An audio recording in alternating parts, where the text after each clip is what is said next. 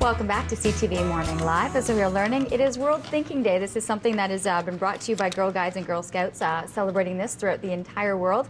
Joining us is one of the Girl Guiders. This is Allison Sefton, as well as one of our brownies. This is Molly Vipson and Alexandra O'Brien, who's a Girl Guide. Great to have you guys on the show.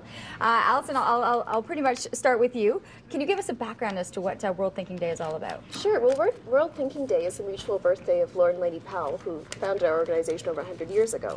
So now today, when Girl Guides and Girl Scouts all over the world come together to celebrate guiding and promote it, and also to think about ways that we can all work together to change our world. So this year the theme is We Can Save Our Earth. So we're learning and doing projects about environmental sustainability. So these are projects that the girls are working on when they come to their weekly meetings, when they gather with the group? Yeah, exactly. So last week at our meeting we learned about recycling, and they made these really cool slippers out of newspapers, learned about reusing things, and then girls all over the world in different countries are also doing projects in their communities as well. Alexandra, how much do you like this project or learning about this?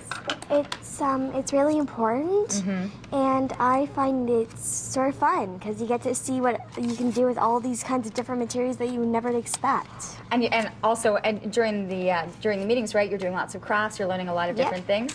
What were you guys making here? We're making mini windmills out of some paper that we got from Girl Guides in Japan.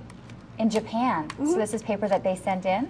It's beautiful, beautiful paper. Now, Molly, what do you like about going to the meetings? Well, like, we do lots of camping. Okay. And so we do stuff like cool crafts, like with recycling and like with weird materials. Like one year we did a mat out of like milk.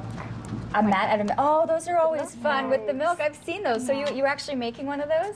Yeah, we made one. And are you learning about recycling? Are you doing things at home as well? Yeah.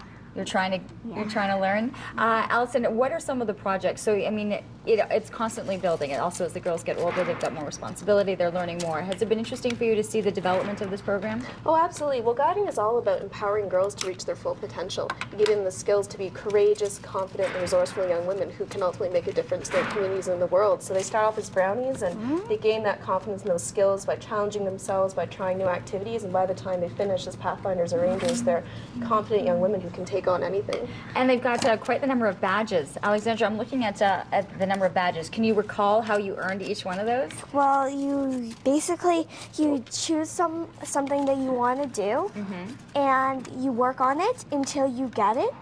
So you say, well, my pet keeper's badge.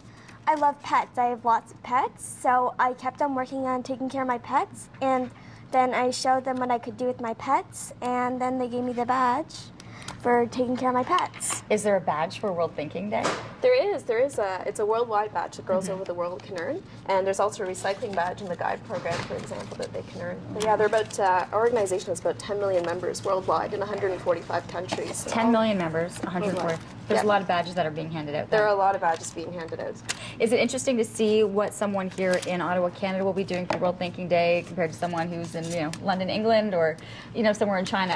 That is got a large spectrum. Yeah, absolutely. I know in Tunisia this year, actually, they're working on projects to help with water sustainability in their communities. So, and also we sometimes raise funds to help Girl Guides in other countries with their local projects to help build their communities as well. Well, it's amazing to see. You guys have done an amazing job. You're almost done. That's pretty impressive. We've got brand new ones, but you said there's a ton of these back, right? You guys made tons of these? Yeah. Well, you've gotten to be quite the expert. All right, good luck with everything. Molly, what badge are you working towards now?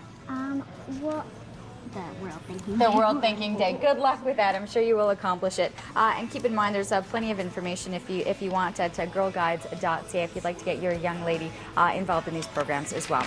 We're going to take a commercial break. We'll think about things for a while and check in with Sarah Freemark. Oh, she's got the muffins. That's where they are this morning.